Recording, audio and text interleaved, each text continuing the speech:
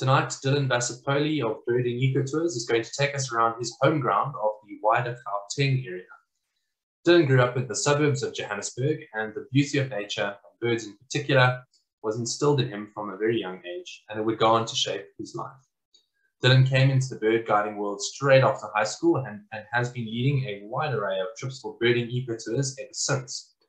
Dylan has traveled and guided extensively throughout the southern half of Africa, as well as Eastern Europe, Central America, the Caribbean, parts of South America, North America, and most recently into parts of Asia.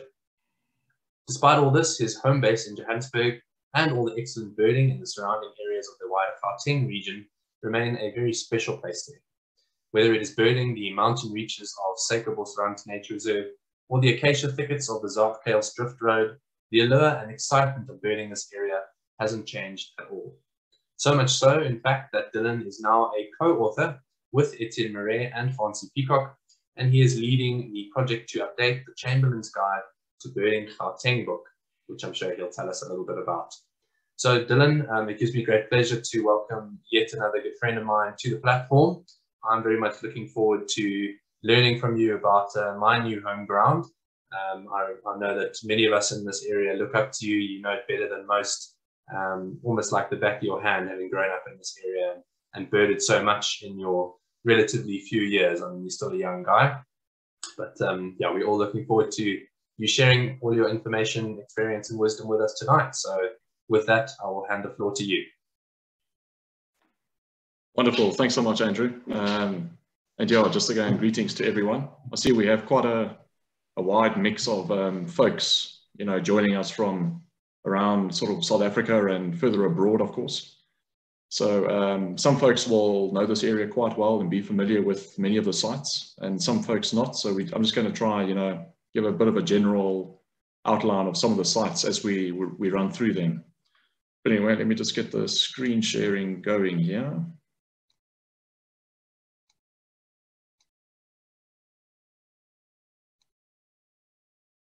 Okay, great. Yeah, so well, anyway, following on from the great intro that Andrew gave for me, yeah, I'm Dylan Vasapolli, and I'm just going to be speaking to you all about some of the best birding sites in and around the Gauteng province and sort of the immediate surrounds. So basically, when we talk about birding this area, we refer to this area as sort of the wider Gauteng area, or the wider Gauteng 100 kilometer, largely because the Gauteng province itself is, you know, the borders of the actual province are somewhat arbitrary. There's a sort of a huge bowl basin at the bottom of Gauteng, you know, south of Johannesburg, that extends pretty broadly.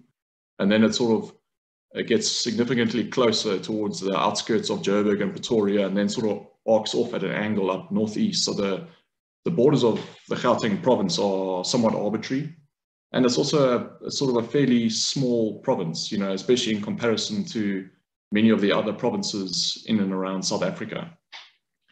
So, so we generally refer to this area as the wider Gauteng area, and it is pretty much, as you can imagine, with the name, with 100K in it, just largely 100 kilometers sort of from Johannesburg and Pretoria.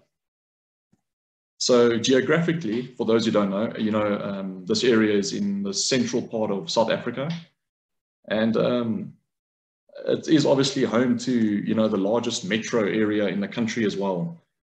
Two big cities, Johannesburg and Pretoria, are kind of centered within the Gauteng province.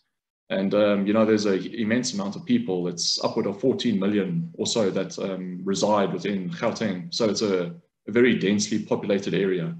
So you may also be thinking, you know, like, can the birding around here actually be any good? You know, is there any habitat left? Or are there just sort of too many folks and too many people that have sort of cut down on all the natural habitat? And to a degree, this is true. You know, there's, especially close to the cities, habitat is limited, and there's a few good birding sites here and there.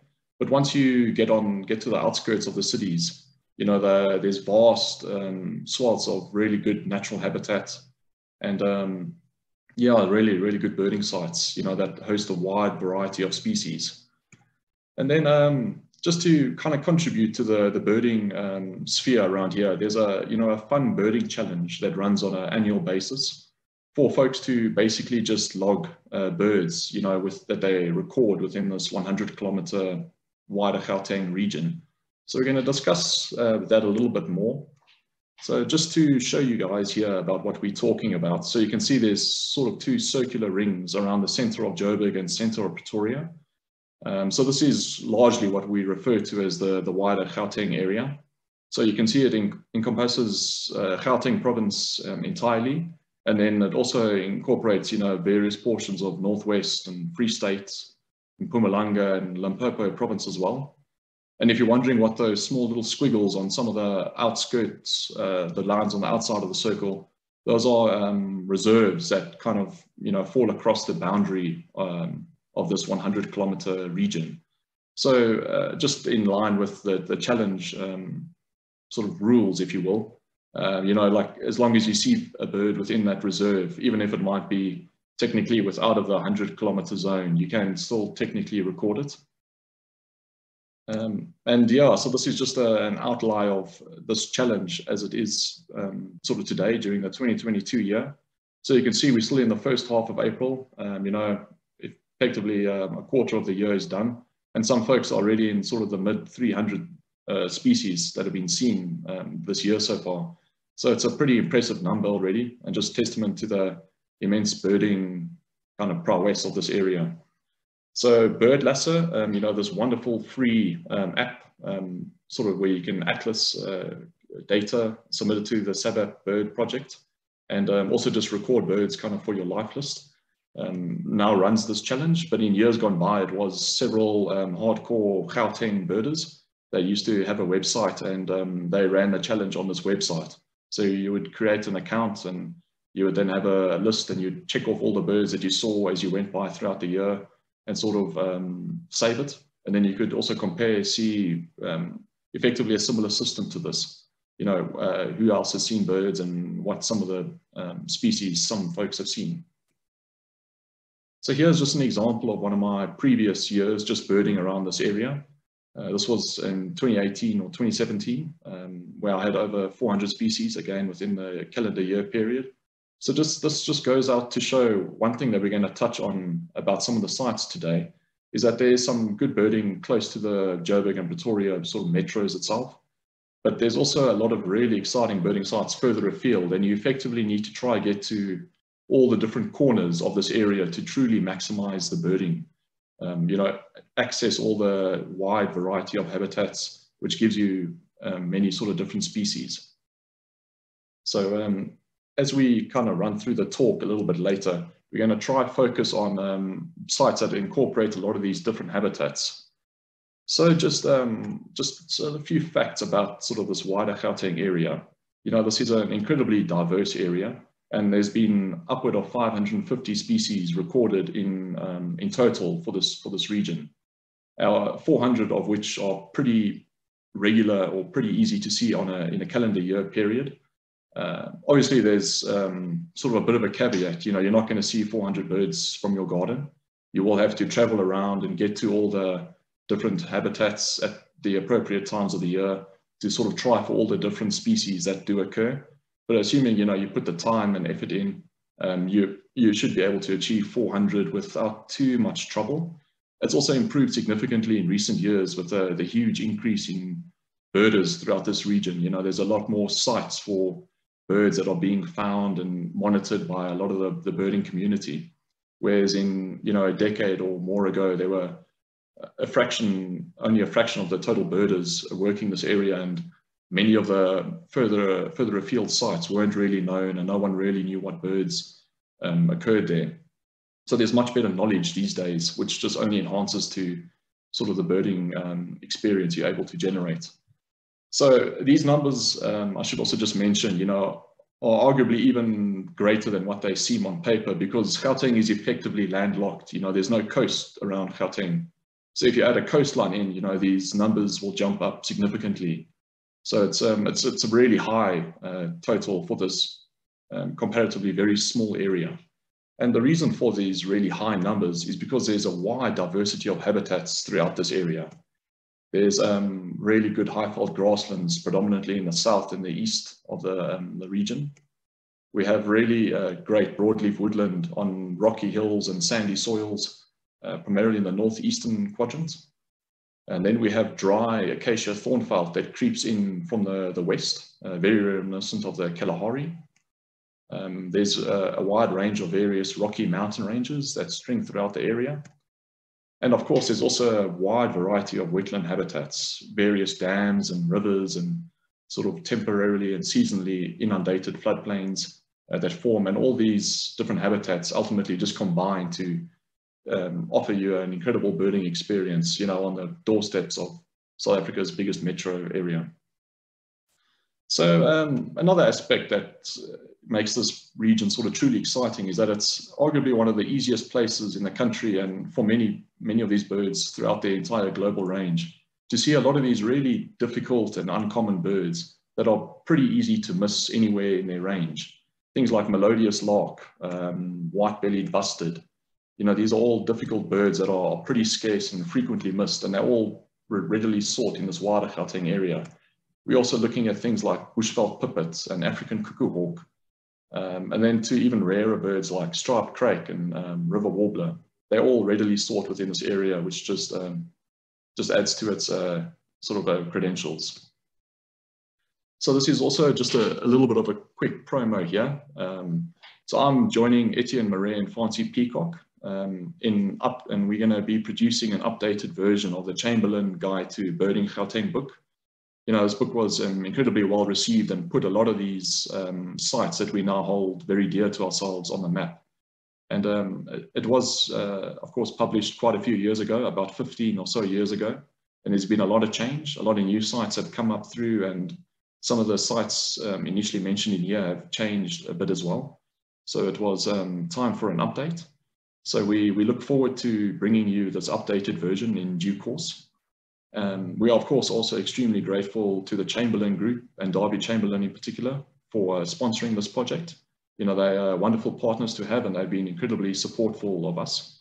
And we thoroughly enjoy working with them. So yes, hopefully in due course, we'll be able to bring this book to you guys. And we look forward to bringing a few new sites to the picture as well. But anyway, without delay now, we're going to sort of run through a handful of sites in and around this wider Gauteng area. I'll just maybe start with a bit of a disclaimer that it was exceptionally difficult to try and refine this down. Obviously, you know, I can just go on a bit of a tangent and just list a wide variety of sites, but there's probably not too much point in doing so. So I'd rather cut that down and only focused on sort of several key sites that cover a lot of the diverse and different habitats in this wider Gauteng area. So visiting these sites should put you on in sort of good stead, you know, to see your 400 species within the calendar year period, should you want to be joining the wider Gauteng challenge. And yeah, you know, another aspect is that these sites are always very subjective. We all have our different opinions about kind of what constitutes a good site, what makes it exciting. Personally now, I quite enjoy the more far-flung, you know, more adventurous sites that are perhaps a little bit more poorly known. So a few of those will be mentioned in the sites as well, along with some of the more well-known and hardcore kind of birding sites, like the Zaagheldship Road, for example, Gomo Floodplain, Suikerbosrand Nature Reserve, and Maribale. So we're going to be running through all of these sites as we go through it. So the first site that we're going to have a look at is the wonderful Klippriviesberg Nature Reserve.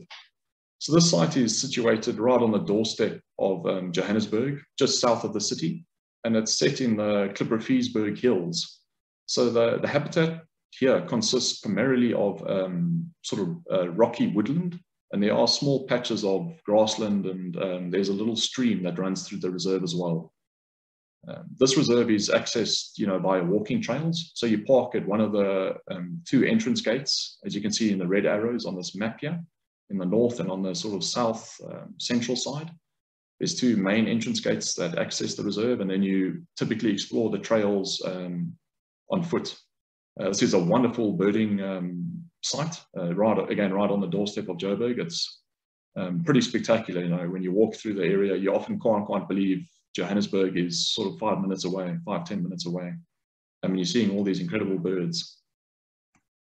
So just to show you on the map where the Klipperfiesberg Nature Reserve is, obviously you can see it's with the red sort of teardrop arrow in the center of the screen, right on the south side of Johannesburg. So some of the exciting birds that we look for here are several of these kind of Kalahari acacia birds that creep into the hills. Things like this ashy tit are one of these.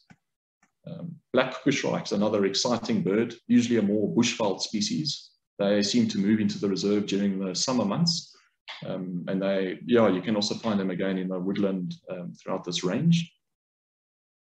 Another one of the exciting birds is purple indigo bird.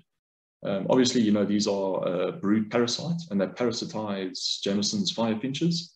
So it's, I always find this like one of the most astounding birds. You're sort of seeing this, these incredible birds, again, you know, a bird that you often associate with Kruger and, you know, these bushveld areas.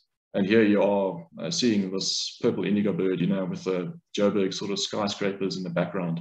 It always sort of blows my mind away whenever I come across one of these in the reserve, but they are around. Of course, in the summer months, you know, the widow birds transform into their spectacular colors, and this red-collared widow bird is one of the few widow birds that also occur in the reserve. Nicholson's pipit are another feature of the rocky areas at the tops of the mountain range here, formerly known as long-billed pipit, of course. These birds sort of breed up in the rocks during the summer area, so they're a little bit trickier to see during the summer months. But they sort of come down onto the lower plains and often feed on the fire breaks during the winter months. So during winter, these birds are often very conspicuous. You sort of see sometimes even 10 of them like kind of walking about some of the fire breaks, you know, that come throughout the reserve. But it's a good place to see this species. And then the winter months also bring in the lively fairy flycatcher. So these are one of the winter altitudinal migrants that escape from the Karoo and in some cases from the Drakensberg as well, where the conditions are much harsher during the winter. So they sort of just try to escape from those harsher conditions and move into the Gauteng area. Not that it's particularly mild, but I guess it's better than the coldness of the Karoo and the Drakensberg. So fairy flycatchers move into Gauteng, and Klipperfiesberg is also a wonderful place to see this super active bird. So the next site we're now going to have a look at, again, I saw some folks mentioned it in the chat box that this was one of their favorites, is the Walter Sisulu National Botanical Garden. So this site is located out on the west rand of Johannesburg, sort of between Roodepoort and Krugersdorp. And it's also, you know, a very, very famous site. I say famous because it is arguably one of the most spectacular botanical gardens out there. Maybe not quite in the same league as Kirstenbosch down in the Cape, but not far off if you ask me. But it's the pair of rose eagles that have nested here for over 40 years that have really put this site on the map. Obviously, it's not been the same individual male and female that have been here over the years. Several different males and females have come and gone over the 40 or so years since they initially moved in. But the Vero's eagles that breed in these gardens are world famous. You know, everyone knows about them. And when they come to the botanical gardens, they want to see the resident breeding Vero's eagles. So this site is obviously, being a botanical garden, there's quite a bit of sort of manicured gardens, you know, some artificial. But there's also some nice sort of dense riverine woodland that follows a stream running through. There is the Roodekrans mountain range that cuts through the botanical gardens as well, where the eagles breed. And so this rocky habitat also incorporates some slightly different species. But there's also a really extensive portion of the gardens that are the sort of natural protea felt sort of rocky woodland and a bit of a grassland mix out on the very sort of northern edge of the botanical gardens, which, you know, obviously increases the bird complement substantially. So just to show you again on the map where we're looking at, you can see we're out on the sort of western side of Johannesburg between Krugersdorp and Roodepoort. And of course, the Vero's eagles are easily the most enjoyable species to look for in the gardens. You know, they breed here annually. The birds should be starting to get ready now, starting to prepare the nest and maybe do some aerial maneuvers about now. And then they usually breed during the winter period. And you know, late winter, spring, the chicks are generally around and start becoming a bit active. Yeah, so, you know, it's incredible that these birds have been there for just so long. But the Varro's eagles still remain one of the most exciting birds occurring in the gardens. And then the stream is actually also a really good place for half-collar kingfisher. There's maybe only one bird or a pair that range up and down, and you do need a good dose of luck to get them. But if you walk up and down the stream enough and good fortune is on your side, you'll hopefully get a glimpse of the half-collar kingfisher. The reserve is of the botanical gardens, I should say, is also a great area for sunbirds. There's a wonderful aloe garden that they have here, and greater double-collared sunbird in particular is one of the species that come down to the aloe garden. So again, this is usually in the winter months when the aloes are flowering that they are particularly obvious, but you can often find them throughout the year with a bit of effort if you work through some of the rocky woodlands up above the waterfalls and on the Protea Veld away from the manicured areas. There's often a few birds that can be found throughout the year. Lazy cisticola is another one of the birds that occur in the rocky areas. Another good bird for the sort of Johannesburg area. And the mountain range is, as is many mountain ranges, you know, they're wonderful areas for raptors moving through. This is just due to the air currents that move along and make it easy for raptors to sort of move throughout their territories and ranges and just kind of move around a bit. Of course, it also gives them good vantage for spotting prey and such. So the mountain range here and the cliffs at the botanical gardens are a great area to stake out for sort of raptors to fly by. And sparrowhawks, and in particular Vamber sparrowhawk, are pretty regular. Occasionally they give the eagles a bit of a hard time, although probably not as hard as the sort of resident pied crows give the eagles. But yeah, if you keep an eye out, you can often see a Vamber sparrowhawks cruising up and down the cliffs on the botanical gardens. And this is perhaps a bit more of a long shot, but over the last decade or so, several seasons have had grey wagtails present on the river running through the botanical gardens. So obviously this is still a mega rarity in South Africa, super rare bird that comes from Europe and Asia. But these birds have a sort of a peculiar habit of often returning to the same site year on year. So with obviously sightings over several seasons in the last decade, it's always worth keeping an eye out on the river for this vagrant bird, should it appear. They quite like the sort of rocky, fast-flowing sections closer to the waterfall and in the first few hundred meters downstream of the waterfall. So if you are super lucky, you may get a glimpse of this bird during the summer months. Another one of the sites that we're going to have a good look at is the Rietvlei Nature Reserve. This is also another one of the sort of very close suburban sites right on the outskirts of Pretoria, just on the south side of the city.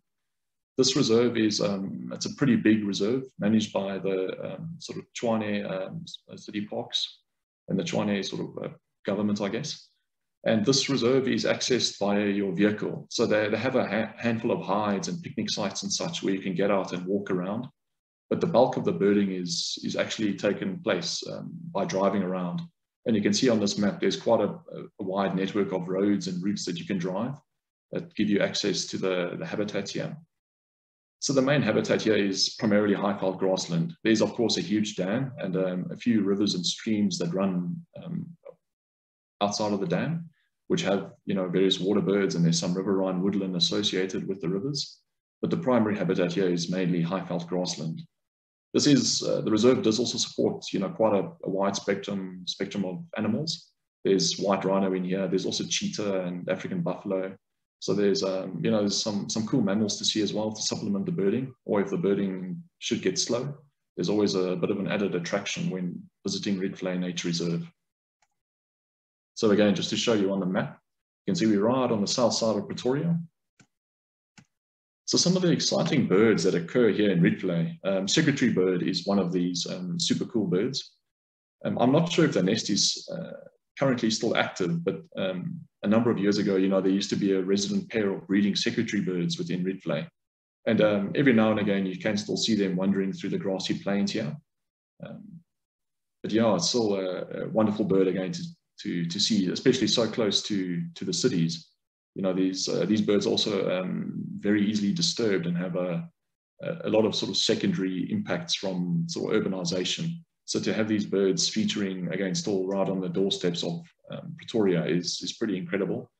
But so while you're driving around the grassy plains, it's always worth keeping an eye out for these spectacular raptors. Although quite a common species, long-tailed widowbird are easily one of my favorite birds. Their tail and their display is just totally ridiculous. It's difficult, to fathom and explain.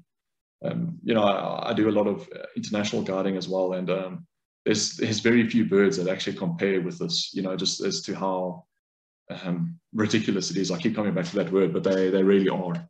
Just their size, how they display over the grassland with this immensely long, bulky tail.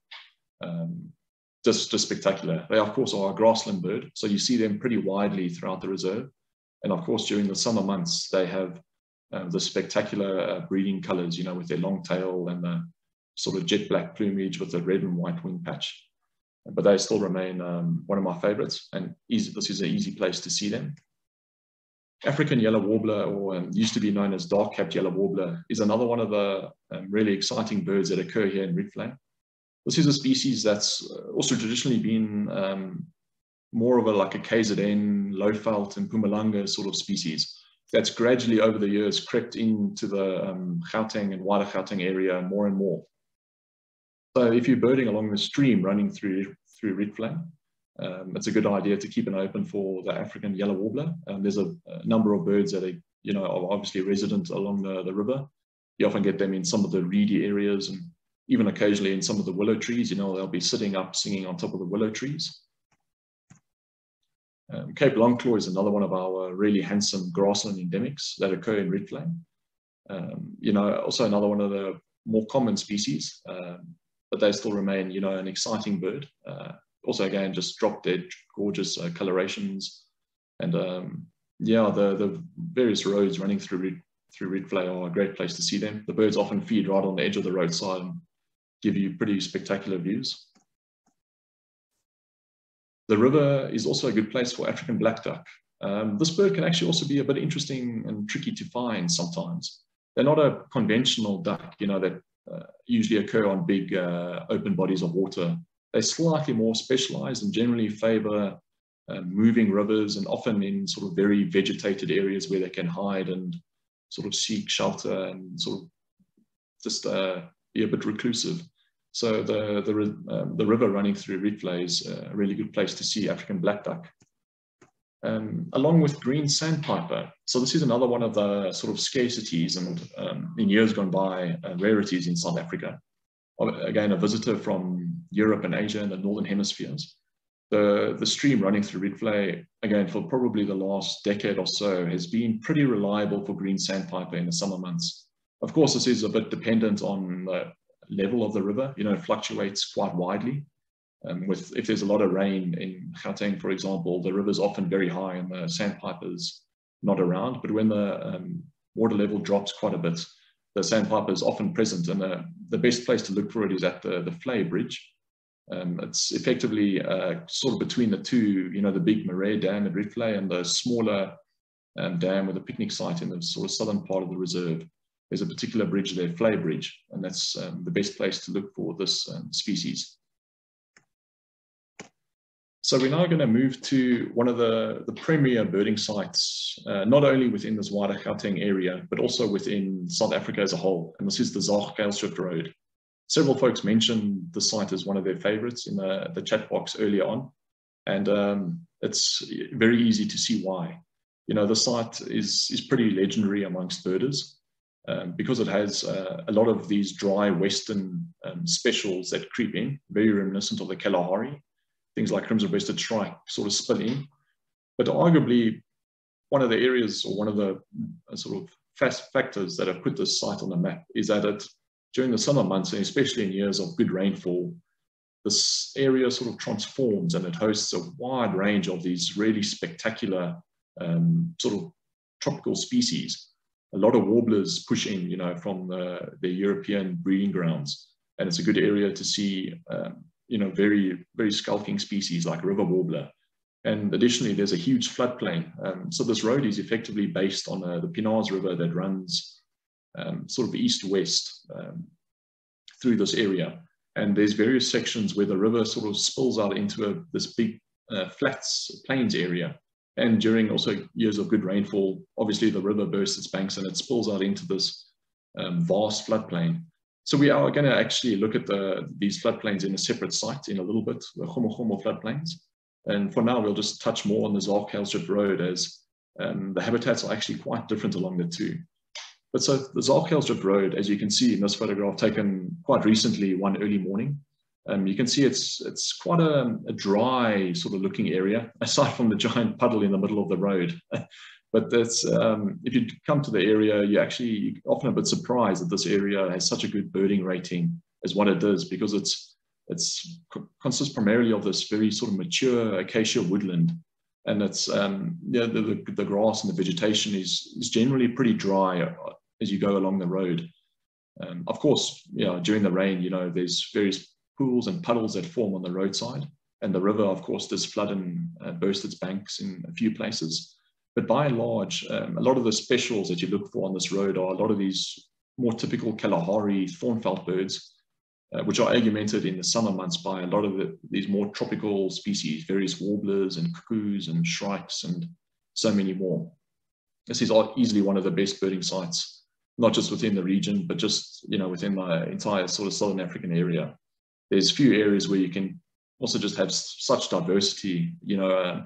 Often in the morning, by the time you have breakfast, you're already well north of 100 species for your day, sometimes even around 130 or 140 by sort of 8 in the morning.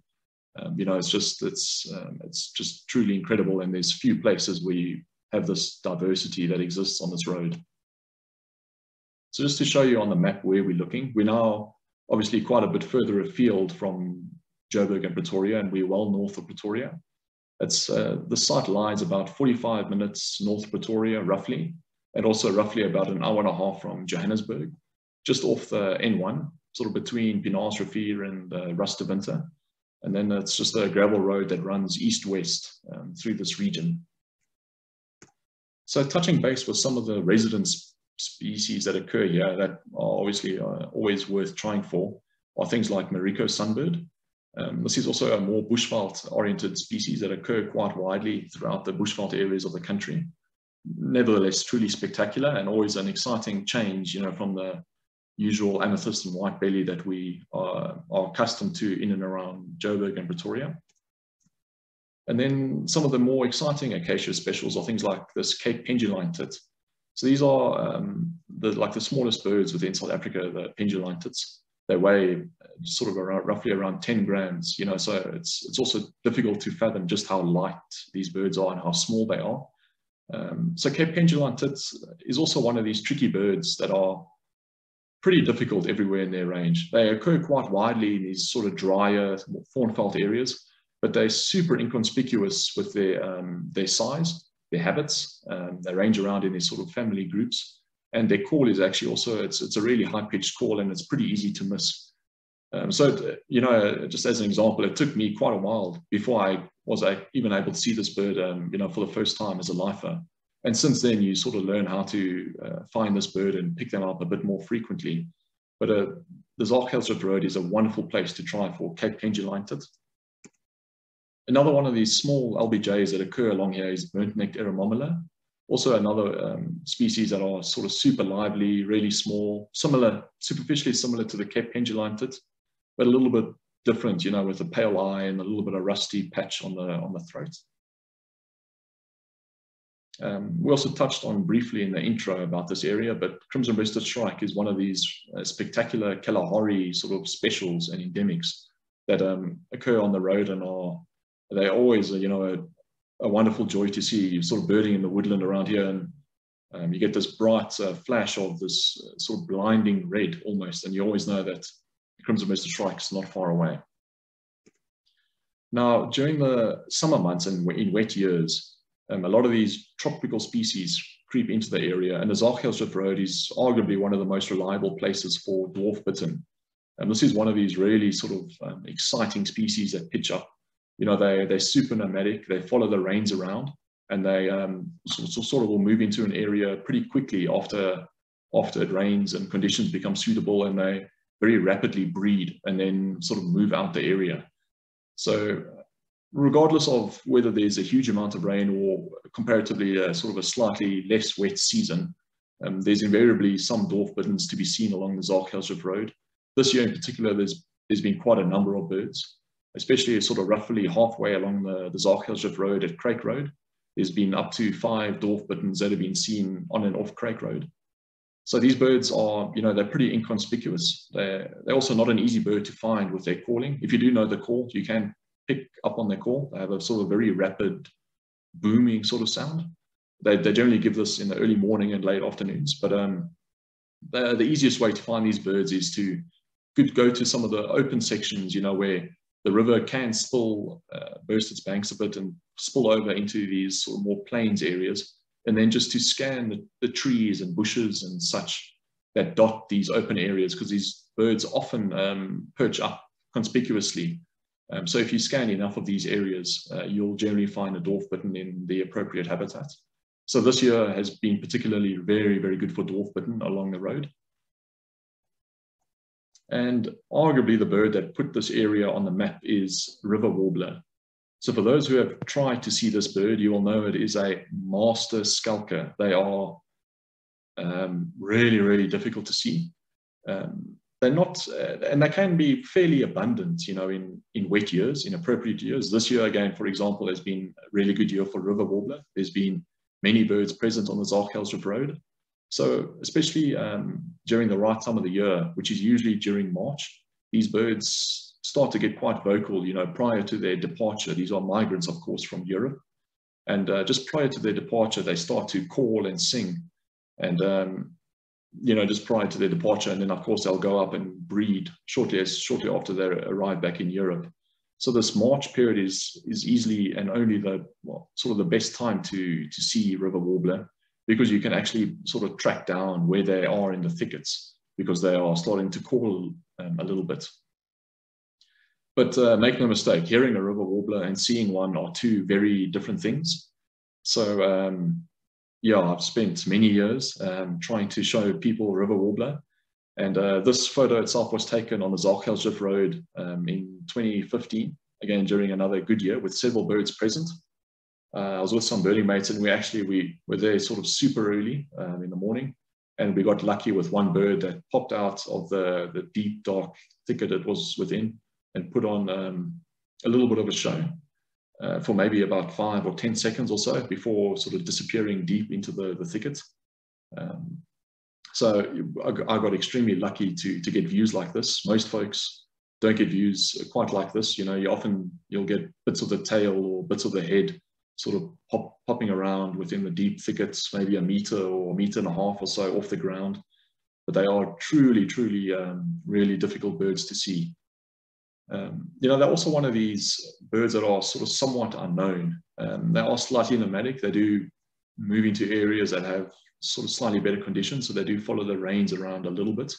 But they're just one of these birds that are somewhat unknown. You know, no one really knew too much about them because they were so secretive in their non-breeding grounds here in South Africa. They would always just be quiet and only start calling just prior to their departure. And it just sort of, it's given them a bit of a high sort of status in terms of the birding world in Southern Africa. You know, these are a very highly prized bird because of this. And this site, the Zaaghuishof Road, has proven reliable year on year in producing river warblers. And it was initially what put this area onto the map. And fortunately, it still holds true to this day. It's still a great area to see these birds. And another one of the exciting resident specials that occur on the road is southern white-faced owl. Of course, owls are always difficult. You know, you either need a huge dose of luck to find them during the day. But if you do a night drive on the Zaaghuishof Road, sometimes it can be pretty spectacular how many birds you can actually see and how many white-faced owls you can see. Having done several tours there over recent months, you know, one of the night drives we did, we had upward of 15 white-faced owls along the length of the road. So it's roughly about a 25-kilometer road. And the number of owls that we saw as we went along was just spectacular. So it's always a great sight for this species as well. So we briefly touched about some of the floodplains that occur along the Zaagelsrift Road, and the large Homo floodplain is easily the best and, again, most famous of these floodplains, just due to the access around it. So effectively, the Zaagelsrift Road ends when you get to the Homo floodplain after 25 or so kilometers, which is sort of a very rural village out here. So the river effectively does spill out onto this very flat area, and during wet seasons, it does burst its banks and it sort of seasonally inundates, as you can see in this photograph here. So this photograph was taken very soon after the area flooded. This was quite a number of years back in 2012. So it doesn't flood to this extent every year, but obviously just after it floods, vegetation is sort of at a premium, and the vegetation here very quickly grows. So for those who have been to Homo this current season, this is a view sort of taken from the main tar road where you do a lot of the wetland birding. And there's the huge difference you'll see is in the vegetation, and that this year, it's also very, very wet here. It's very, very dense now because obviously the vegetation has had several months to grow. So the birding becomes slightly trickier just because there's a lot more areas for these sort of species to hide in. So the floodplains around Homo are, sort of the main attraction. And they bring in a lot of these more sort of subtropical rains migrants. Various craiks and rallids are some of the most exciting species that move in. But the plains themselves also host a number of exciting birds. And there's also really good dry acacia thornfelt just around the village itself that has somewhat more reliable sites for other species that you can get on the Zaagelsrift Road but are a little bit trickier. Things like great sparrow, for example. You can get them along the road, sort of leading up to the floodplain, but they are much more reliable around the actual village and the floodplain itself. So anyway, again, just to show you on the map, we're in a very similar area to the Zaagelsrift Road, just effectively a bit further away from the N1. One of the exciting species that occurs on the floodplain edges is black-winged pratincoal. So these are a bird that have a huge migration. They come from sort of Central Asia, sort of Western India and that sort of Stan area, Kazakhstan and Turkmenistan and that sort of, those plains around that Central Asia area. And then they migrate through and they winter in sort of Southern Africa from sort of Zambia southwards. So they're a bird that cover a huge distance. And there's invariably a flock that resides during the summer months around the village of Homo. It varies in size year on year. Sometimes the flock is only about 100 birds strong, but in past years it's also been several thousand birds strong. So this is also always an exciting species to see, and it's quite a sought after bird, throughout the world. It's a bird that a lot of people want to try catch up with, and this is a really good area to do so. And now touching on some of these more exciting tropical birds that pull in during good sort of wet years is lesser moorhen. So these birds are one of the more regular and more reliable of these sort of rains migrants that move in. And during exceptional years like this year, it's sometimes pretty staggering just how many lesser moorhens can actually be present on this floodplain. So birding this area a couple of months ago at the start of February, there was a small patch of maybe 200 meters of floodplain, just to give you an example. And there must have been over 30 lesser moorhens all clucking away from within this small little patch of floodplain. So just to put that in perspective, they sometimes come down in immense numbers when the conditions are suitable. Of course, slightly different to their more common cousin, the common moorhen. These birds have a sort of an all yellow beak with a red shield going up the front of the beak, whereas the common moorhens have sort of a red beak and shield with just a yellow tip to the beak. So another one of the exciting rallids that occur here is African crake. Like the lesser moorhen, they're invariably present annually, although in good years, they can also be present in vast numbers. This year, again, there were quite a few birds present around the outskirts of the floodplain. They generally don't,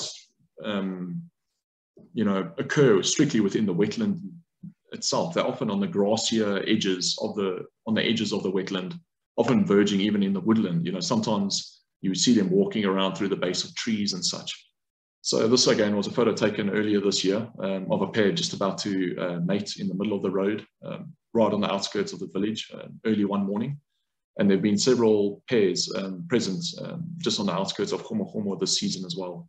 Always a very, very good place to try for this bird.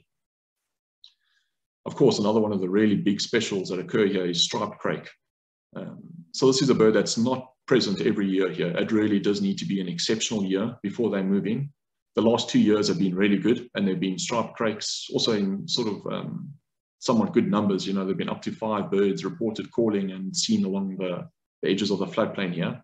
And striped crake is another one of these really mythical birds, a bird that's very unknown in its range. They have a fairly broad range, you know, sort of from central West Africa through to East Africa down to sort of South Africa. But they are just very, very shy, and they are very unknown. We don't know much about this bird at all, the movements that it takes. We know it's a range migrant, that they follow rains, and they also sort of will rapidly move into areas when conditions are suitable and breed, and then sort of rapidly move out. But aside from that, we don't know too much about this bird. So it's another one of these sort of mythical species that many people are very, very keen on seeing. And when the seasons are good and the rains have come down in force, the Khomo floodplain is a fantastic place to get to grips with this really rare bird. We also touched about great sparrow, and that this is one of the really cool acacia species that occur around the outskirts of the floodplain here. Really reliable place to see this, also sort of pretty tricky and easy to miss bird. And the plains do also host Temming's courser. Obviously, you know, this does depend a little bit on the conditions. You know, if there's a lot of rain, a lot of sort of water around the area, these birds are typically present in lower numbers, where sometimes in winter there can be 20 or more Temming's coursers sort of moving across the floodplains. Obviously, the area does dry out and it becomes a bit of a sort of a very barren, desert-like, sort of dusty plains. And, you know, that's obviously better conditions for these birds. But invariably, if you look hard enough throughout the year, there's a few Temming's coursers to be found on these floodplain edges. So we now move to easily what is one of my most exciting birding sites, one of my favorite birding sites within the wider-Gauteng area. And this is the Mabusa Nature Reserve and the surrounding areas.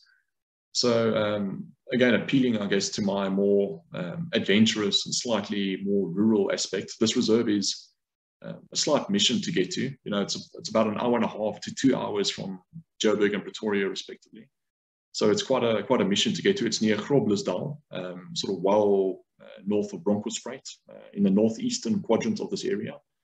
And so this is a photo taken on the main road that runs through the reserve, and just gives you a good sort of broad outline of the area. You can see it's predominantly a broadleaf woodland area, sort of pretty sandy soils. And although there's a lot of grass and you can't really see it too much, these hills are actually very rocky as well.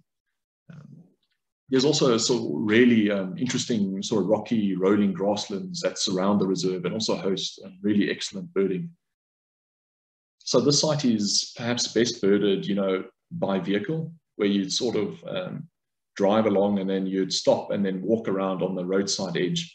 It's a pretty remote area, and there's not a lot of, obviously, hiking trails and such to do that. So a lot of the birding is done via your vehicle, and then sort of exploring just on the edges of the roadside next to your vehicle on foot. Again, just to show you where on the map we're talking about. So you can see we sort of well northeast of Pretoria now, between Groblersdal and Bronkhorstspruit, just off the R25. Phenomenal birding site, really is one of my favorites. And so starting off in the broadleaf woodland, it's a really good area to get to grips with green-capped Eramomela. This is another one of these sort of pretty difficult and pretty habitat-specific species. You really need to be in the right habitat to have a chance for this bird. This is a wonderful area to get this otherwise pretty uncommon bird. And then also, although somewhat significant for the wider-Gauteng area, is red-headed weaver. Again, this is a bird we associate more with the low-veld, like Kruger Park and other places. You know, and they sort of creep into the wider-Gauteng area. And Mabusa is a great area to see a red-headed weaver. There's several birds that nest along the road that runs through the reserve. Also, most particularly at one of the broken down, sort of old abandoned accommodation sort of resorts that you come across in the reserve.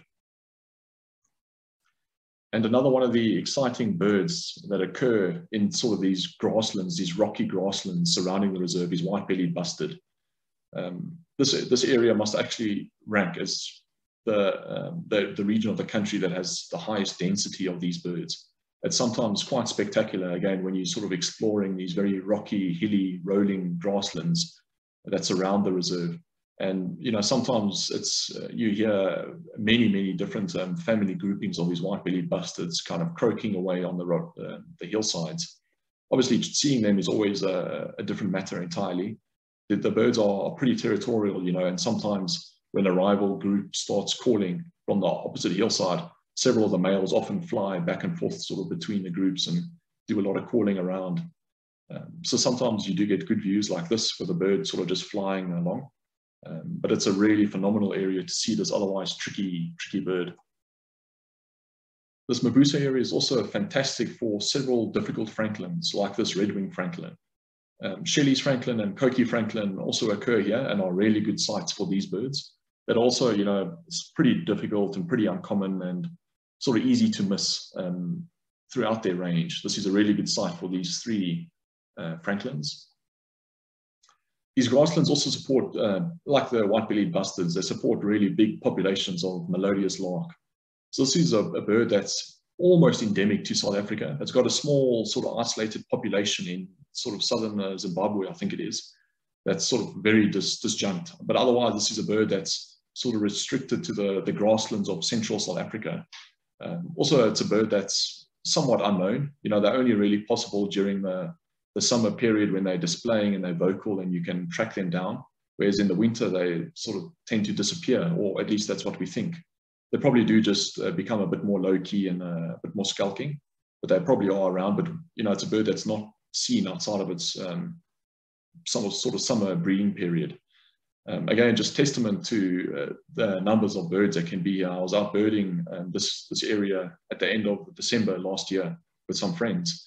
And at the one stop where we sort of pulled over to try see if we can see a Melodious lark, we were actually, our jaws sort of hit the floor when there must have been upward of 40 Melodious larks, just all displaying and calling, going crazy from this one particular spot. And the site went on for, you know, several kilometers. We had several kilometers of this. So just to think the number of Melodious larks that must have been there must have been just tremendous. And then sticking with the LBJ theme that, you know, we've been on with the larks here, this area is also great for the two sort of dwarf pipits, if you will. You know, these small dwarf striped pipits, in this case, bushveld pipits. They are, as the name sort of suggests, they tend to be in the wooded areas. You know, they quite like perching in trees, but they do need obviously open ground to feed in. But Mabusa, and especially the woodlands sort of just adjacent to the main road, it's a fantastic place to try for bushveld pipits. Again, another one of these really sort of pretty difficult birds, very easy to miss. And then it's very close related cousin, short-tailed pipits. They actually have sort of only recently been discovered in the grasslands just outside Mabusa Nature Reserve. But again, you know, pretty annually, and during the summer months, these birds move in low numbers. And if you know sort of where to look and how to see these birds, this is a really good place to see this also really difficult species. So the site to see this bird is on the Verena Spa Road, just south of the entrance to Mabusa Nature Reserve. But it's this bird is your ultimate LBJ. You really need to know what you're looking for and what the bird sounds like to have any chance of seeing it. You know, they occur in the grassland areas and they're really difficult to actually see on the ground. So you don't see this bird walking around a huge amount, mainly just as they're flying around and displaying and also chasing each other and such. But at first glance, you know, these birds look, as you can see in this photograph, they look just like a bishop or a non-breeding bishop and widow bird.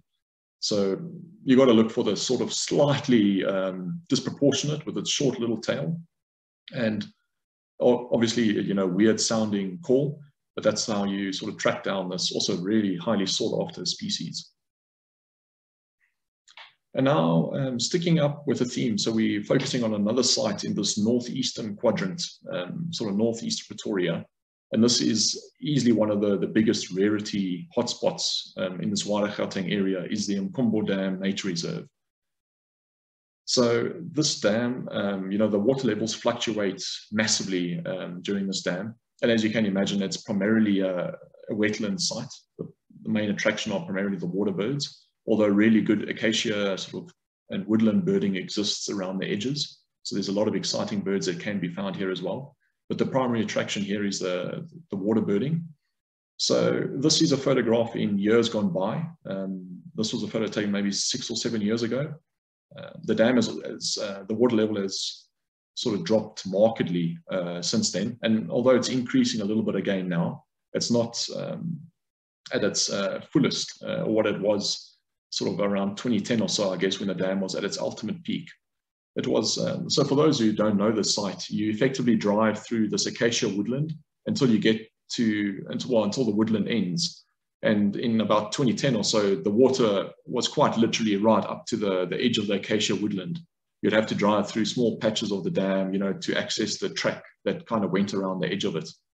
And in the last couple of years, you'd reach the edge of this woodland, and then you'd have to drive for 1 or 2 kilometers out over these vast floodplains, or these sort of dry plains, of course, now, where the dam sort of formerly was, before you would actually get to the water. So the water level has dropped markedly, but it hasn't sort of seemed to affect the rarity status of this place.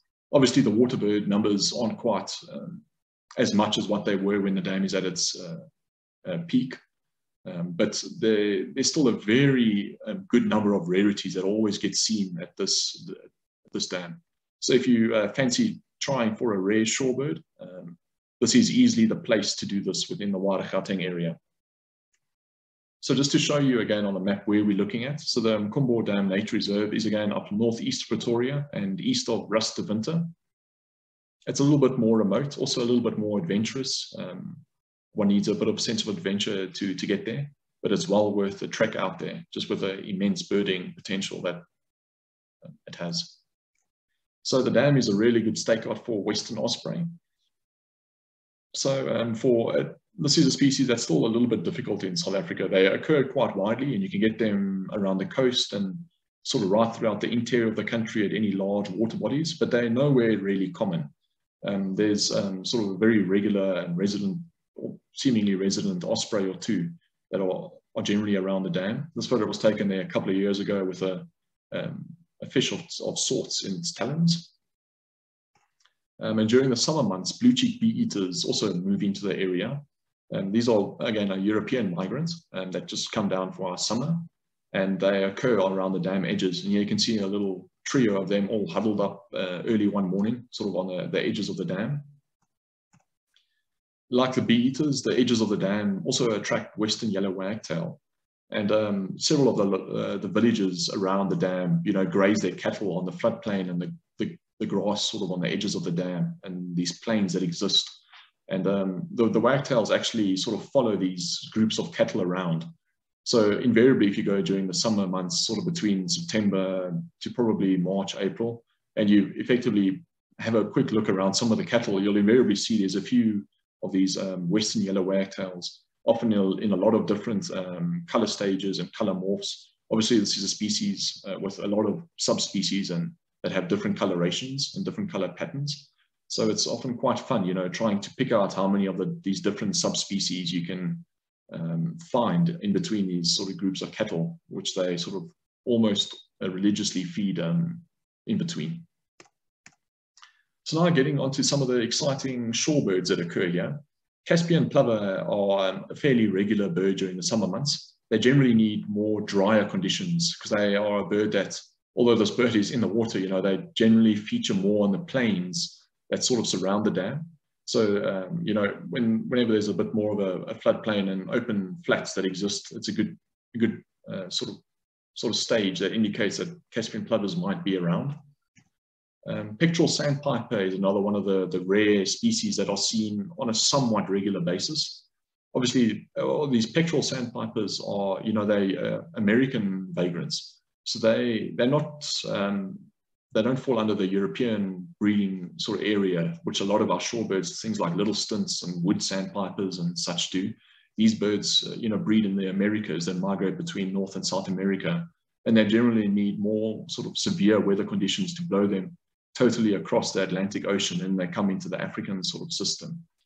But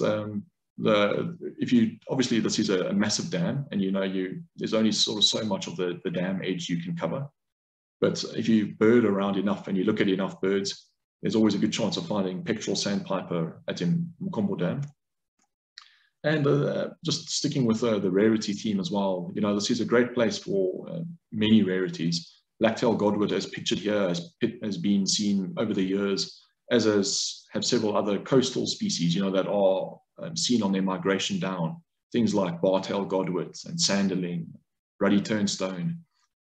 Even birds like Eurasian whimbrel and Eurasian curlew, they have also been seen at this dam. And even pretty spectacularly, there was a Eurasian oyster catcher that was seen at the dam last year. This is a bird that's, still a pretty rare South African species. So to have one at an inland site is virtually unheard of. So that was just, totally incredible. So if you want your dose of rare birds, Mkombo Dam is the place to do this within the wider Gauteng area.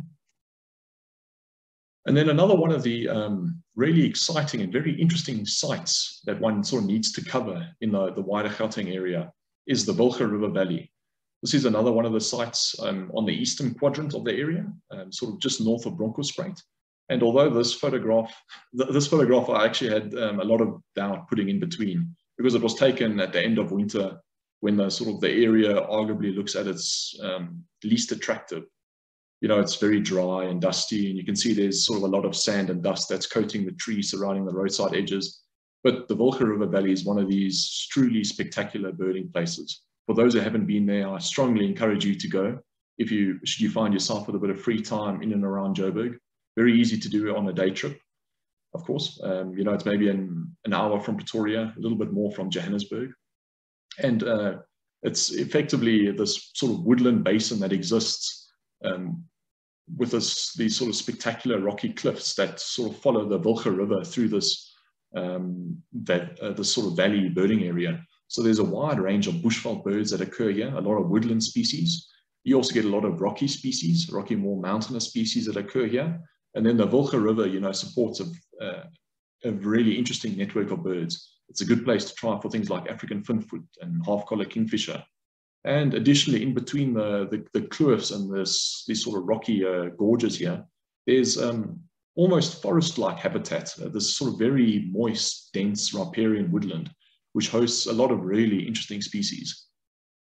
So just to show you on the map where we're looking at here, we're sort of south of the Mabusa Nature Reserve we looked at a little earlier, and we're north of Esemvelo Nature Reserve, but still off the R25 between effectively Bronkhorstspruit and Groblersdal. So some of the woodland birds that exist here are things like white-crested helmet-shrike, and some of the rockier birds are birds like striped pipits. Again, really reliable place to see striped pipits. And our testament to sort of the extraordinary nature of this site is that there's a lot of these more tropical birds that start creeping in here, testament to ashy flycatchers occurring in the valley. Again, this is a KZN bird, a bird that we associate with Kruger and parts of KwaZulu-Natal, not really the wider Gauteng. And here you can see this bird actually within the borders of Gauteng province. So pretty spectacular. And another one to be aware of is spectacled weaver, another one of these birds that just creep into the wider Gauteng area, particularly at this site. Another really, really cool bird to look for here, as is African goshawk. Again, sticking with this sort of more tropical theme. African goshawk spill into the valley, and it's a pretty reliable site as well. It's a bit tricky. The fork-tailed drongos have actually cottoned onto its call quite well. So the fork-tailed drongos do an incredibly perfect mimic of African goshawk call. So don't be fooled if you hear what sounds like African goshawk in the valley. Just make sure it's not a drongo mimicking it, because they're particularly good at mimicking African goshawk in the valley. But don't be fooled. Oh, the goshawks are around in the valley as well. Of course, these birds have also been seen, interestingly, in some of the Johannesburg suburban areas as well. Like the Fairland area of Joburg has had an African goshawk for some time. So not totally restricted to the valley, but it's a really good area for this otherwise more tropical species. And now the next bird that we're going to have a look at is also another bird that sort of really took this all took all the Gauteng birders by surprise is Narina trogon. There was a bird that pitched up in the Volga River Valley a couple of years ago. I think it was in 2010, of a Narina trogon in the valley. Again, testament to the sort of just the weird nature of birding that exists here. Some of these forest patches, you know, are also quite remote and difficult to access. But birds like olive woodpecker are in the valley as well. Another one of these sort of birds that you can quite scarcely believe occur on the doorstep of Gauteng province. Things like Cape Bathurst have been recorded in the past, as are things like African wood owl. So there really is a lot of potential for the site, and you know, as evidenced by Narina trogon pitching up in the valley. So another one of my favorite sites, and which many folks also mentioned in the chat box as their favorite sites within the wider Gauteng area, is the Suikerbosrand Nature Reserve. So this is a very well-known, very popular birding site within Gauteng. It lies south of Johannesburg, and as you can see from this photo, it's primarily a highveld site. So there's a lot of really good grassland habitats. There's a sort of typical highveld grasslands lower down in the reserve, and then a more montane grassland higher up in the hills. There's also good areas of rocky outcrops, and there's also really good sort of acacia patches, as you can see, sort of a little bit further afield down in the valley. So there's a really nice mix of habitats that occur in this reserve. There are a wide range of hiking trails that exist here, but there's also a little network of roads that you can drive around. There's probably 60 or so kilometers of roads that you can drive through on a bit of a tourist route through the reserve. But this is a big reserve. So you largely need a combination of the two, a bit of walking and a bit of driving to access all the different habitats and to give yourselves a good chance of seeing all the sort of key specials that occur in the site. So here we are, again, just on the map. You can see we south of Johannesburg. Actually, the site is located just off the N3 near the town of Heidelberg. So easily one of the most sought after birds occurring in the mountainous areas at the top of the Suikerbosrand is eastern long-billed lark. So this is one of our sort of southern African endemics. They occur sort of in the greater Drakensberg area and sort of surrounds. But this is a really good place to see it, one of the best within the wider Gauteng area. And this site is also another really good place for several francolins. This Orange River francolin is one of the specials that gets seen on the lower sort of highveld areas lower down in the reserve, whereas the more montane areas high up in the hills host birds like grey-winged francolin and red-winged francolin kind of occur between the two zones. But it's a good site for all those three francolins as well. In the winter months, sentinel rock thrush move in as well. This is another one of these sort of winter altitudinal migrants. They sort of push down away from the really cold winters that the Drakensberg range experience. So they filter into Gauteng sporadically. And Suikerbosrand is a really reliable place to see sentinel rock thrush during the winter months. And the acacia woodland is really good for many exciting sort of more typical Kalahari specials, things like this green-winged petilia, but also birds like violet-eared waxbill, black-faced waxbill, shaft-tailed wider, and long-tailed paradise wider. You know, they all occur reliably, and you can regularly see them in the acacia areas throughout the reserve.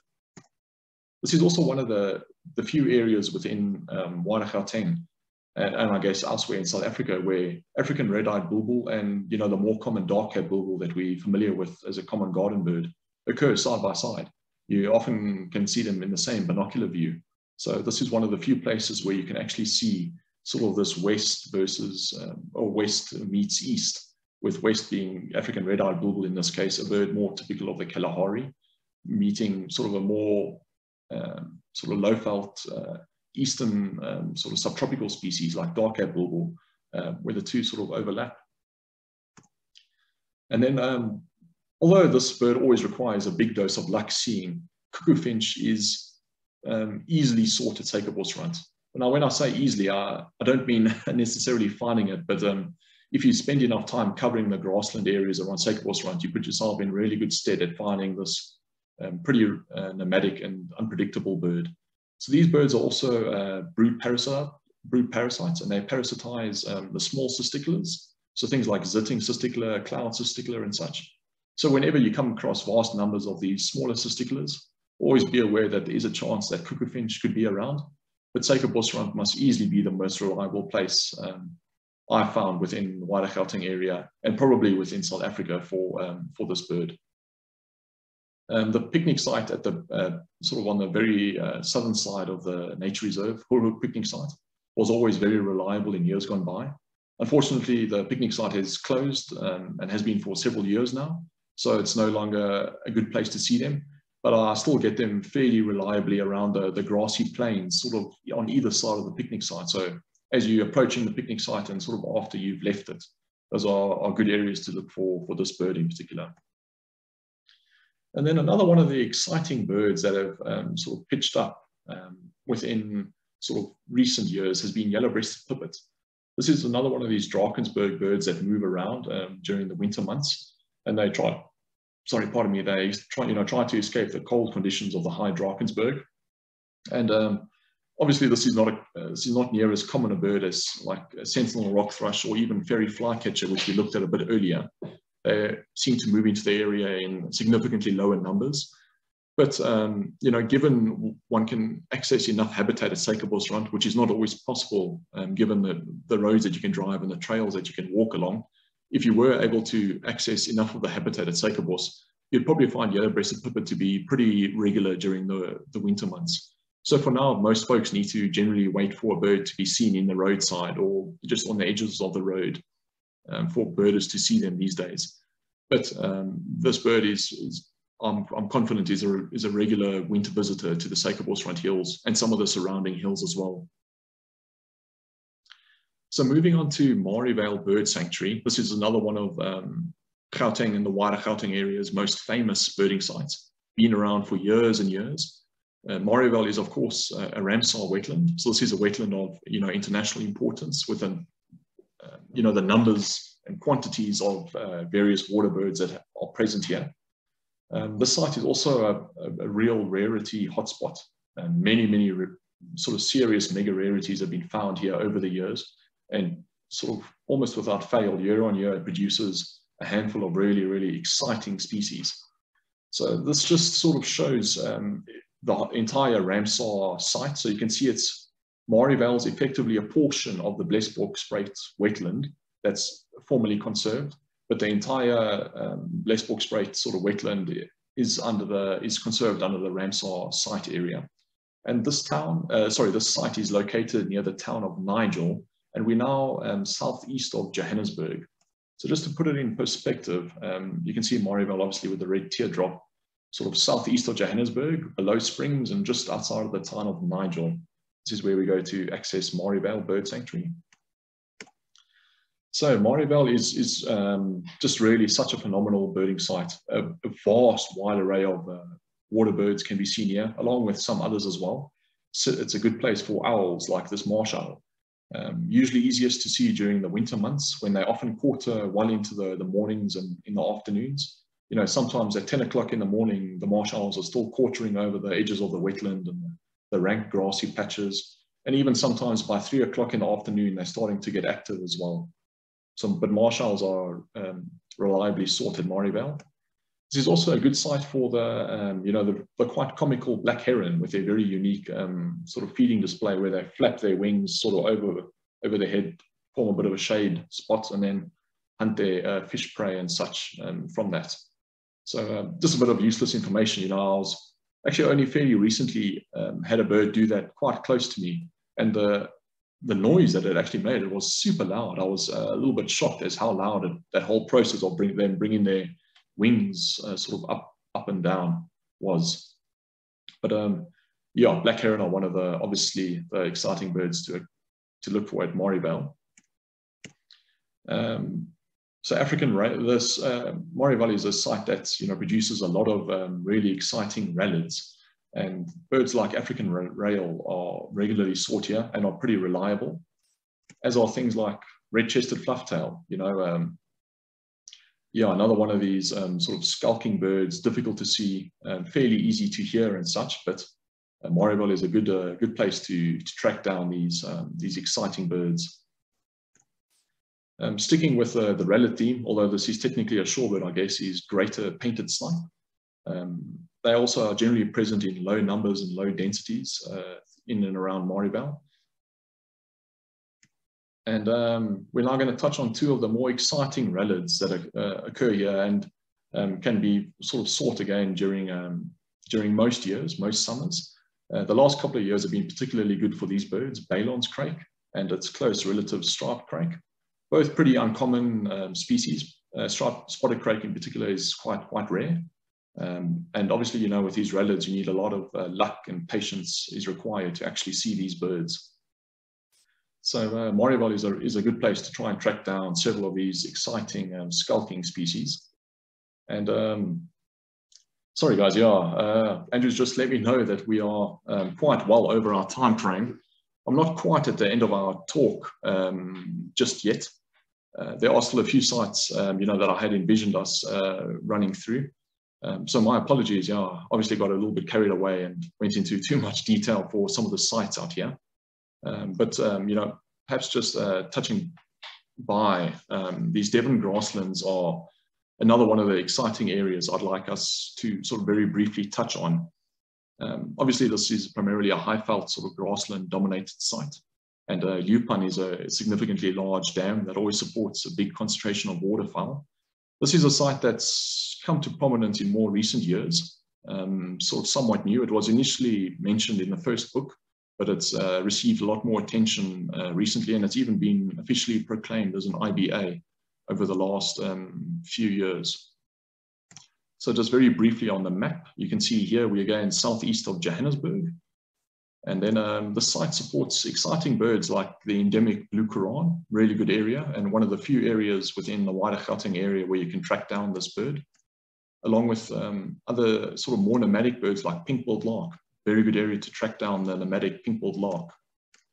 We also have pale crown cisticola. They are obviously more easy to see during the summer months when they're displaying and calling, but this is also one of the few areas of this wider-Gauteng area where you can track down pale crown cisticola. Blue crane, South Africa's national bird, also are resident here in these sort of Devon grasslands. Obviously in the summer months, you know, they pair up and breed. And during the winter months, they sort of form these roaming, non-breeding flocks. They can sometimes number, you know, many birds, often 150 or more species, you know, more individuals, I should say. So sometimes they form these vast flocks during the winter months.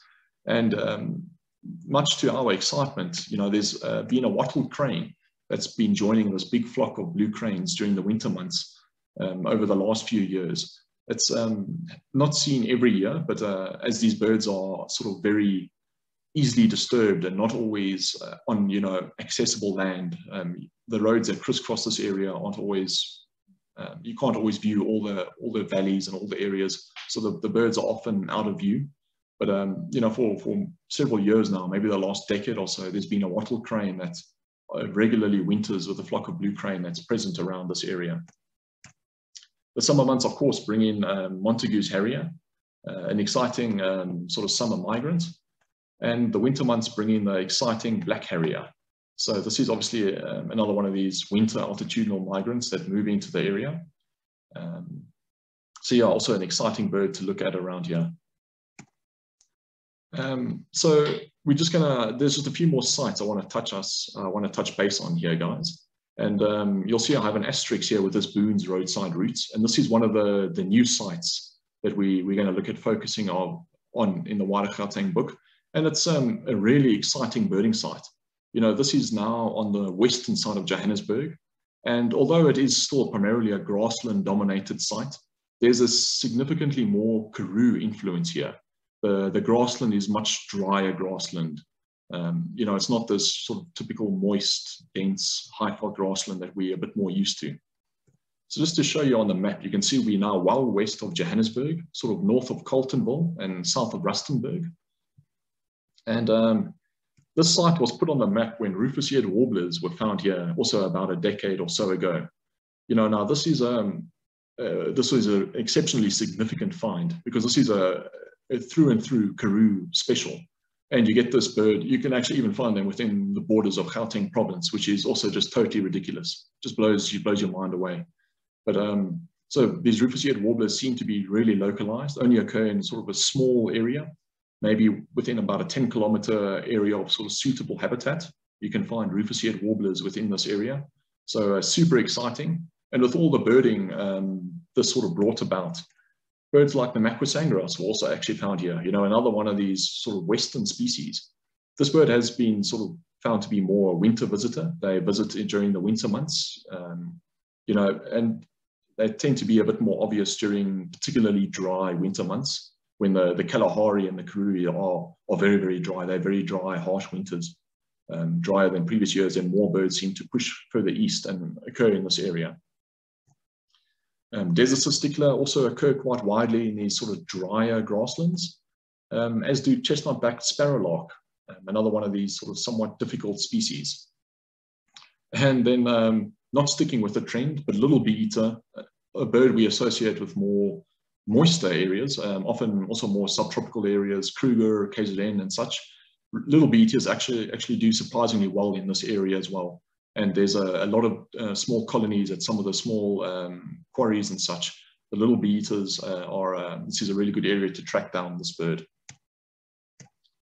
And then the last of the new sites that I want us to touch base on is the Vaal Dam and Northern Free State routes. So this area has also come to prominence over the last few years with a few significant finds. And although somewhat similar to the Devon grasslands, in that they also host things like blue Quran and such, these birds also have, the grasslands around here are generally a bit drier. They have a little bit more of a Karoo influence. So they support a slightly different sort of suite of birds. So you can see again, here we are on the map. So you can see we're quite far south of Johannesburg. So we outside of the borders of Gauteng province itself. We are still within the 100-kilometer zone area. And we're sort of between the towns of Heilbron and Frankfurt and the Vaal Dam. There's a vast network of roads that work this area, but otherwise it's generally private land. And, you know, you bird this area by driving along all these sort of gravel roads that crisscross this region. So one of the most exciting birds that occur here is double-banded courser. Again, a bird that, you know, you initially can't quite fathom occurs right on the doorstep of Gauteng province. As you know, you often associate this bird with like the stony plains of the Northern Cape, for example. But double-banded courser are actually very reliable in this area. And they're not particularly uncommon. You know, you can often get them quite widely throughout this area. This is also the easternmost range of Orange River white-eye. You know, this is also a more western bird that occur sort of following the Orange River westwards, up and then into Namibia as well. So this is the easternmost point where you get this bird. Swallowtail bee-eater are one of these winter birds that move in, kind of from the Karoo and Kalahari areas. So they have a particular fondness for clumps of gum trees or eucalyptus, where they sort of winter within, interestingly enough. So whenever you're exploring gum trees in this area during winter months, it's always worth keeping an eye open for swallowtail bee-eaters. And then super excitingly, Karoo scrub robins have also been found to be winter visitors to this area, although they've only been found in very low numbers and in sort of very few localized sites. Further exploration will probably reveal more Karoo scrub robins during the winter months in this area. And this bird is sort of starting to increase in numbers a little bit in this bottom area, particularly near the southeastern area around Frankfurt, between Frankfurt and the N3. Southern bald ibis are starting to push into this area a little bit now. And I'm sure in a few years, they'll be a little bit more commonplace. So for now, they are still, you know, it's a super exciting find for that particular area and this Vaal Dam site.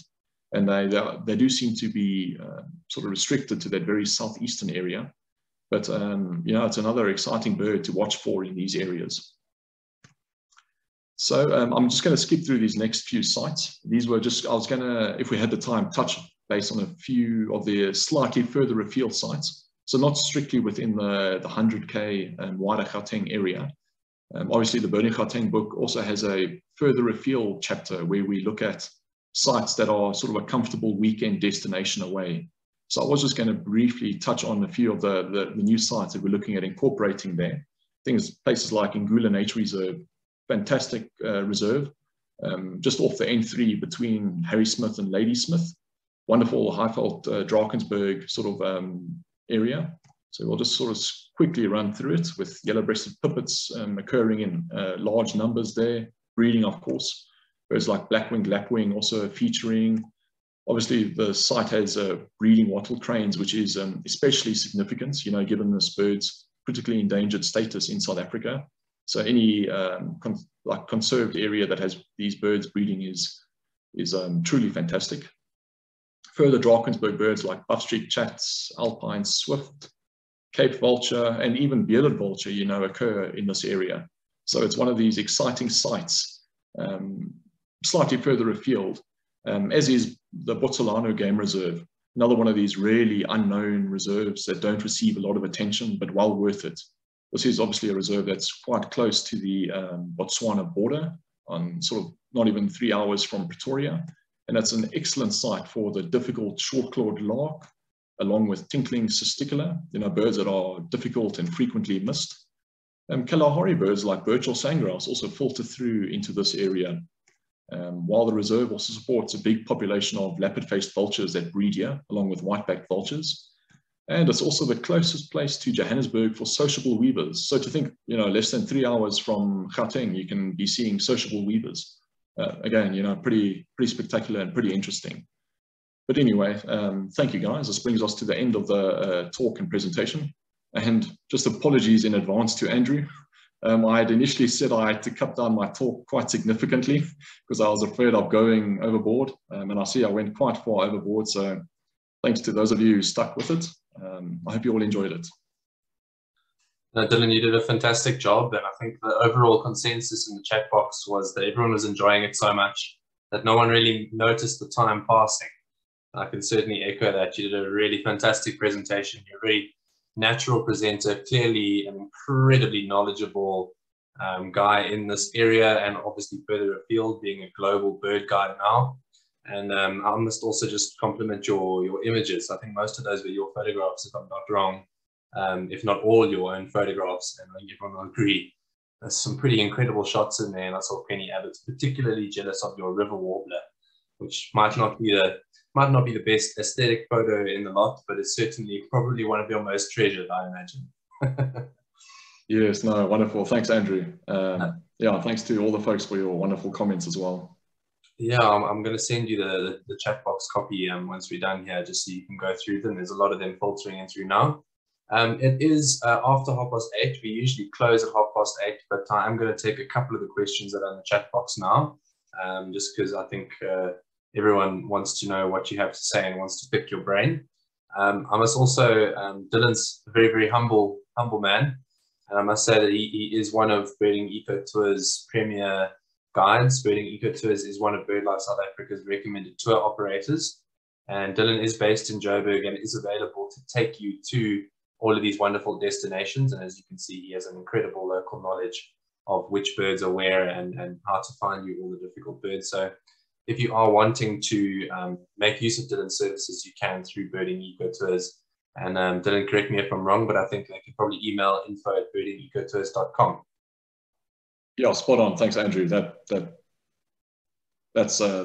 perfect. Yeah, wonderful. All right. So thanks everyone for tuning in. I'm going to encourage you to fill in our post-webinar survey. As always, it helps us to keep track of what your interests are, what you've enjoyed, what you've not enjoyed.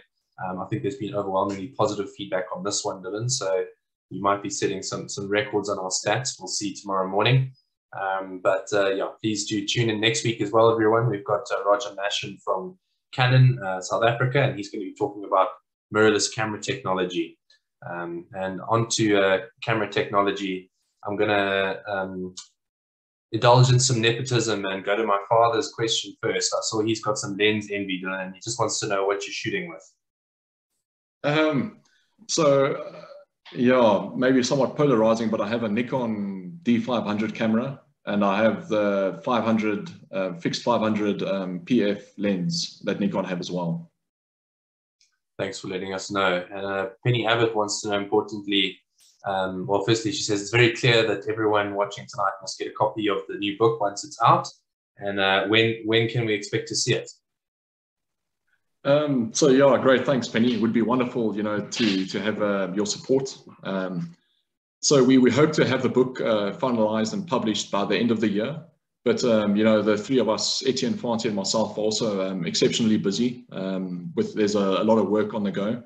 So it may not come to pass that we get it out before the end of the year, but we certainly hope to try and stick to our sort of end of the year time frame. Thanks very much, Dylan. I'm looking forward to that, and I'll get myself a signed copy as soon as they're out. Desiree Cantor wants to know, all the sites you talked about, what is the road access like? Can you go in a sedan, or do you need high clearance or 4x4? Sorry, Andrew, could you just repeat that? Was that for a specific site? No, just across the different sites. Are there any ones that have sort of access restrictions? So out of the sites that I went through, the only issue is, I guess, in Combo Dam. That's just due to the sort of the very fluctuating nature of the dam edge and the floodplain that's around it. So that's one where 4x4s, I guess, are perhaps more advised. Just because, you know, if you're in smaller sedan vehicles, sometimes there's a little patch of mud and you can get stuck throughout there. So that's the only one that might be a bit more required. It is possible, you know, with some sort of careful driving, you can usually navigate that area even in a sedan. I've done it in my sedan as well in years gone by. But all the other sites are easily accessible via sort of sedan cars. 4x4s not necessarily required. And similarly, all the different sites you mentioned, Craig Green would like to know, from safety point of view, could 2 people go out just for a day visit, or should you go out in groups? Yeah, so look, birding is always obviously tricky. You know, it's quite a high value item, for lack of a better perhaps description. You know, binoculars are expensive, cameras are expensive. So, you know, and there's a lot of petty theft in South Africa, you know, with folks making use of, you know, opportunistic crime and such. So, you know, just being aware is always absolutely key. So, you know, touch wood, I've not had any issues out birding all of these areas. I do a lot of this birding myself, you know, in my own sort of spare time. But generally, if you're aware and you have a small group, you should be safe most of the time. But, you know, as always, just try to be aware as possible, and always practice as many sort of safety measures as possible. You know, don't leave stuff visible and out in the open, and all of the sort of general best safety practice rules apply. Cool, thanks, Dylan. There's 2 questions here from George the Deck. The first one is, any reliable spots for monotonous lark in wider Gauteng? And the second one is, any reliable place and or method to see African grass owl without causing undue disturbance? I'll start with the easy one, monotonous lark. Yeah, they're also one of these sort of semi-unknown birds. You know, they kind of pop up during the summer periods after rains when they display and they're vocal and pretty easy to see, and then disappear in the winter months.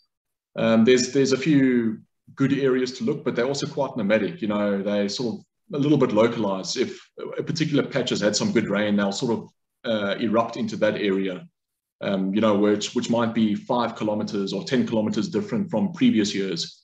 So we have good knowledge, and generally if you go at the right time of the year and explore a broader area, we can often find monotonous larks reliably. Sometimes it takes a bit of work, however. But as for the grass owl one, yeah, that's tricky. Obviously, you know, seeing birds shouldn't come at the cost of undue disturbance to species. So grass owl is a really tricky one. There are several sites for this bird around in and around Gauteng. Obviously, folks try to keep sites a little bit under wraps. But yeah, you can occasionally get a little bit lucky, like on the Suikerbos Iandruk Road, Suikerbos Run Nature Reserve on the south side of Johannesburg. It's a publicly accessible gravel road that runs through.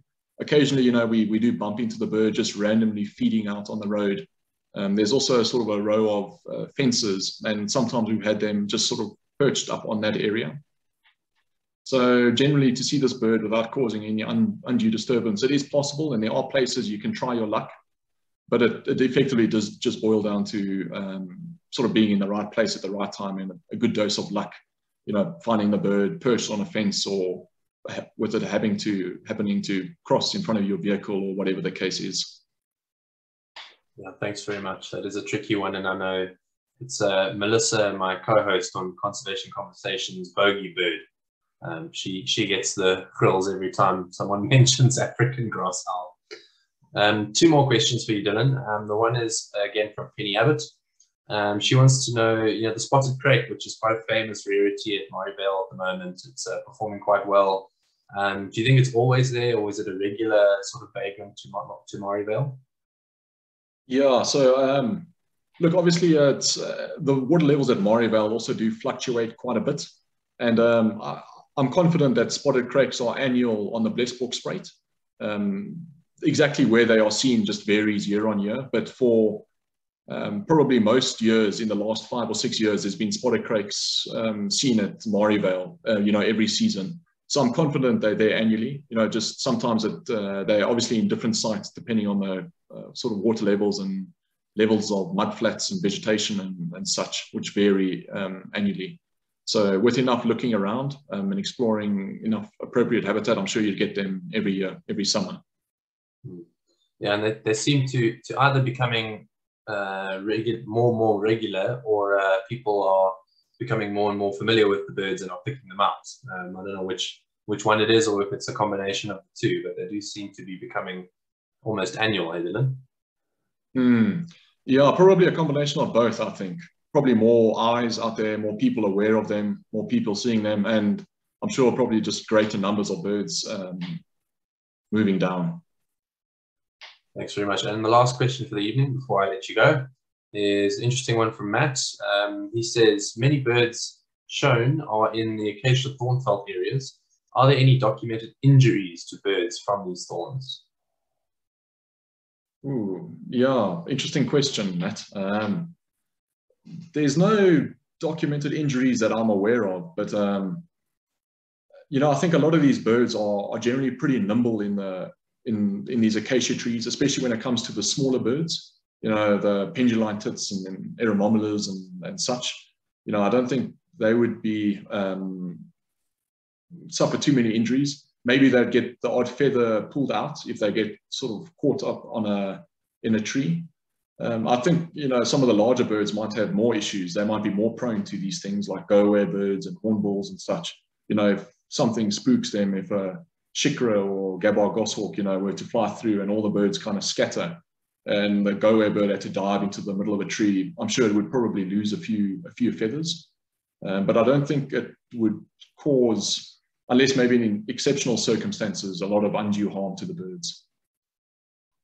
Yeah, I think that was a really good considered answer. I hadn't thought of some of those situations, and when I saw that question come up, I immediately just thought of those southern fiscal larders with little sparrows and things impaled on acacia thorns and locusts and mice and all the rest. I mean, they certainly are sharp and they can cause danger, but the birds that live in those habitats regularly, I think, are pretty well adapted.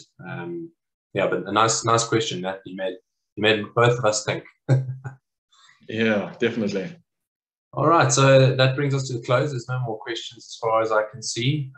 So Dylan, thank you again for a wonderful, wonderful evening. Don't feel bad about going over time. It was definitely a quality presentation and everyone enjoyed it thoroughly. Certainly one of our best, and I think a really good addition to our birding in our major cities in South Africa tourism series that we've been running.